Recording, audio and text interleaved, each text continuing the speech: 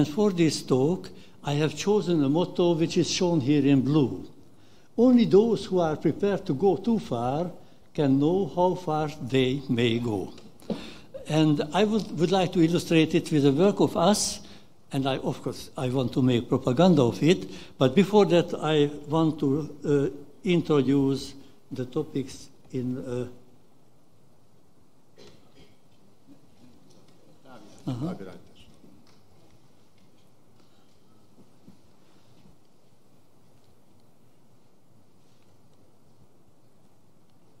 Okay, so great discoveries changed the life of mankind.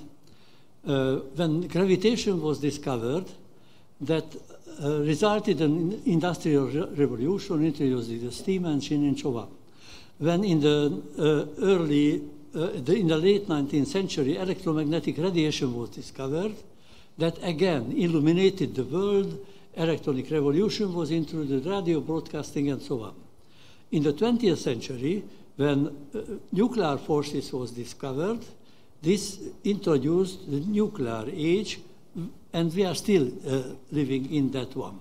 And we learned the cosmos, and energy production increased, and many things changed, including, of course, wars.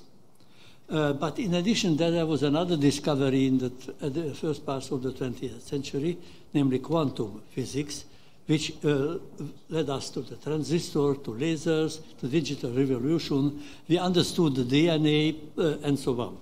But the result is that we know the rules of nature so much that in principle we could forecast the future, extrapolating and not telling stories, future telling, and so on. But there is a big discrepancy, namely that while the development is exponential, and it was mentioned that mankind didn't realize that exponential function can exist, but people are thinking linearly. And the main problem is, in my understanding, that while we are driving 21st century technologies, we are doing it with 19th century attitude. You may see a car driving with 200 kilometers per hour on the highway, and if you go to the next coffee shop, that car is parking there. So we want to get somewhere 10 minutes earlier, but we don't know what to do with this 10 minutes. But there are other interesting things. Skyscrapers. We don't need skyscrapers in order to live. We don't have to bring together so many people to work together.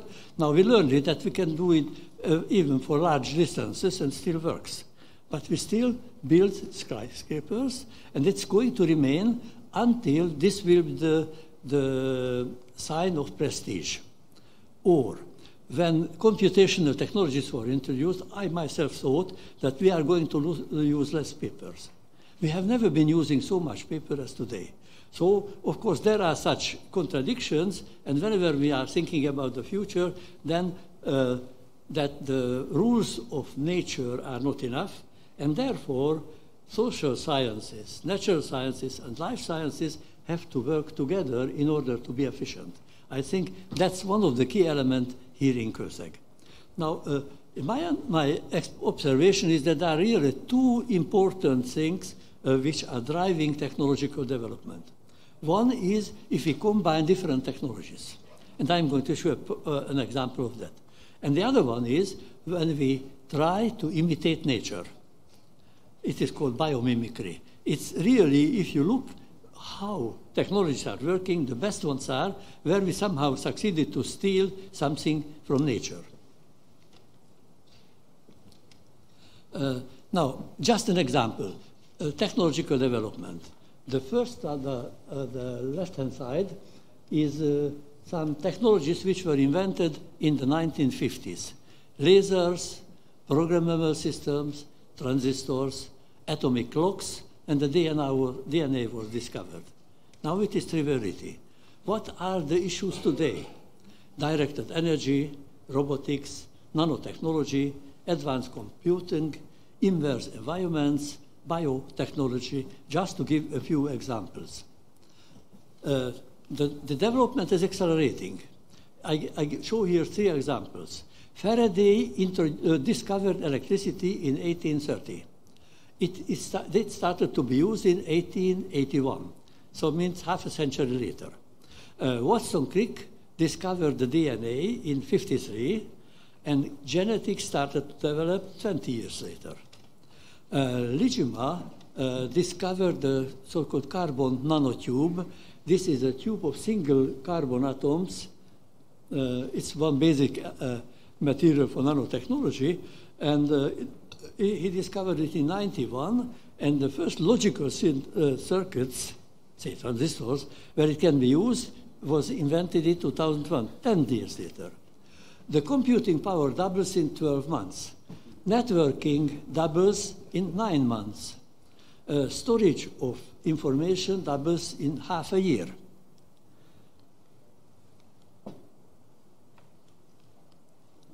We have produced in the last 30 years more information than generated by mankind in 5,000 years.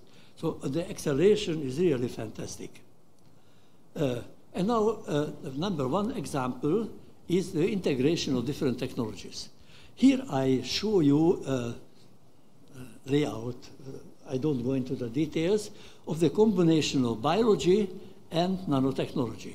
This is a nerve cell which is put on a silicon structure, and you can do logical things with it by stimulating the nerve cell. Or the other way around, you can do electronic processes on a semiconductor and stimulate it with biological systems.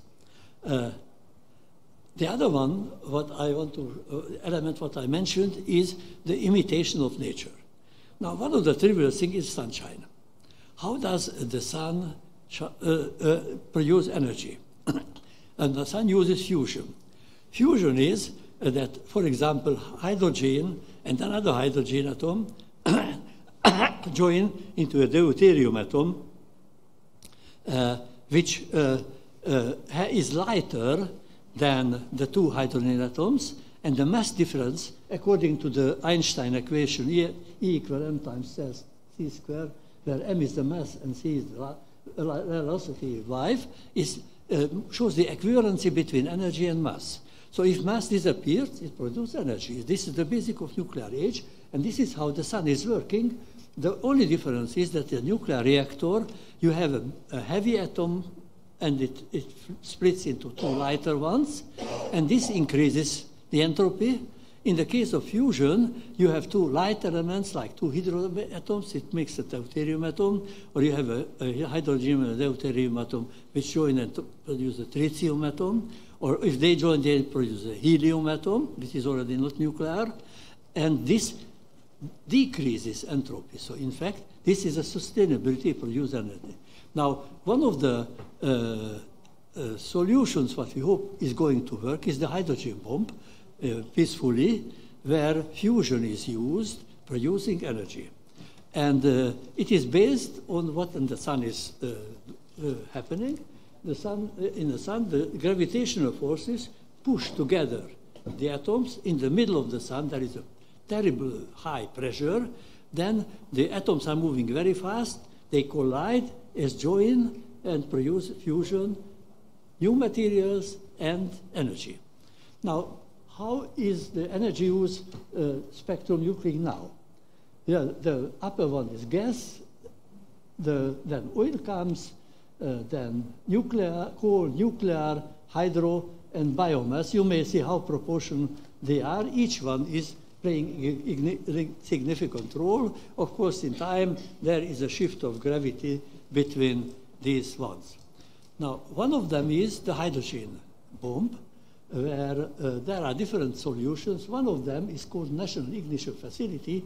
This is a facility in the United States. Many $1 million were spent on it. Here you see 192 lasers. And these lasers are used to replace the gravitational force of the sun. So they use a small hydrogen bomb. They shine 992 lasers on the surface. The surface evaporates, and the reactive force pushes the material together to high temperature. It is 100 million Celsius. And then in the middle, atoms collide very fast, atom nucleus collide very fast, and join, producing a lighter atom and energy. So this is the peaceful application, at least hopefully, of fusion. Now, the problem with this is that it is relatively low, this process, because this pushing together goes slowly. Slowly means, say, 10 nanoseconds, 10 to minus 9 seconds, but even this is slow, and therefore everything starts to migrate here and there, and this is called really Taylor instability, and this spoils anything. Now, recently there was a sensational announcement. They succeeded to increase the energy production by fusion in this machine 30-fold. But still, it is very low. Now, I asked my American friends why this big sensation was so brought up. They said, oh, now is the point to improve the budget of this phenomenon, this machine for the next few years. And therefore, now sensations have to be brought up.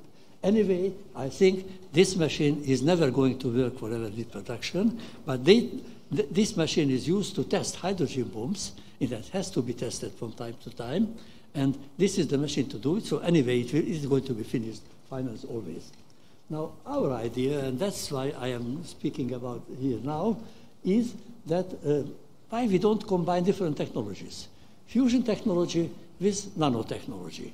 The idea is that if we have a fusion material, that we don't have to squeeze it together in order to get hot. If we use very fast pulses, then these fast pulses go back into the material, and there we have nanoparticles which collect this energy, and so we warm up we produce energy in all the volume at the same time, up to that point where the speed of the atoms is already very fast, and they collide and produce fusion. Now, this is 1 million times, this can be done 1 million times faster than the American one, and therefore we don't need 192 lasers. It have to have 2, and everything would go very fast. We can produce a smaller material, so we don't explode Kőszeg, but we have very low explosions. But the Americans can explode this machine once per day, and if this new system works, then we can do it 10 times per second. Now, for that we use a nanotechnology process which is called plasmons. These are oscillations on metallic surfaces which collect energy shining on it from a large volume to a small volume. And this is one of the advantages of them. The other one is that there is no limit of how small the volume can be. In optics, there is a rule which is called diffraction limit. So practically, if you have 2 points which are nearer to each other than roughly the half of the wavelengths of light, then any optical device sees these 2 points as 1 point. In this case, this is not true. So we can go down to very small sizes. And we can collect very high electric fields. That means that we can reach a point where the effect is 1,000 times as high as the laser intensity. So we can use a laser, which is X watt, and then we produce an effect which is 1,000 times higher because of this effect. Yeah, now we need to conclude soon. We need to conclude soon. Yeah, okay. Anyway,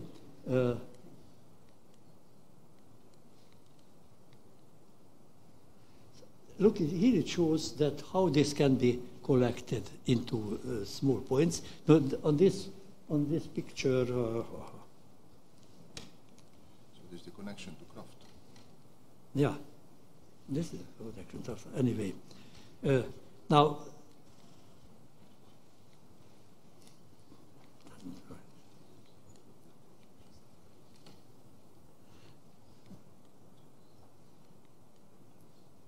Here we show an experiment. There is a material where we shot this laser, and you may see a small points there on the left-hand side. On the right-hand side, you see very high ones with much lower laser intensity. So this shows that this effect works. Now let me tell you that with this process, we succeeded. Here it is. Here we show. Here is the sample. It is a flat disk shining two lasers. There is an enormous amplification, and there are these nanoparticles in the material, and they produce even fusion. Now, here on this slide, there are bumps on one side and the other one not. And this shows the first result, which shows that this thing is working. We produce from hydrogen deuterium. And these bumps here are the bumps which are due to deuterium present in the material, although originally there was nothing. So that makes us hopeful. And this may lead to something what is really sounds comic. There was an announcement 20 years ago or so, which was called fusion. Everybody was laughing on it, including me. Now this slide shows a figure which is taken from a NASA publication where they develop, on the basis of this, now it is called low-energy nuclear reaction, engines for aeroplanes. Here, on this one, a car is shown, which is from a Japanese publication. They produced the company Neido. These were the big the Japanese car manufacturers and the Japanese state. They want to produce engine elements, driving energy sources for cars, claiming that 1 liter of water would be enough to drive the car for 1 year. Now, of course, there is a lot of security behind it, secrecy, a lot of doubts. I have myself also doubts. There are many questions which have to be opened, but the principal situation is that, and this is shown on this figure, what I showed you, that the process is realistic and reproducible. Now, since I have to conclude, I can't go further. There are other things. When we use two lasers, then we use the collision of two types of atoms. This is an additional source of producing the necessary velocity that in order that atoms should be able to collide. Unfortunately, I don't have time to speak about that. And so my conclusion is I refer to Einstein. Einstein said that the problems we are facing today cannot be solved with the same way of thinking by which we created them. Of course, creativity means that damn new ideas and to be brave, even if many people, the majority, think that it cannot be solved. If you look into history, how big developments were made, usually that was the basis. This is why creative scientific thinking is the key to our future. And this is why I have chosen the motto shown at the beginning of my talk, which unfortunately was made much shorter than I was dreaming. Thank you, Norbert.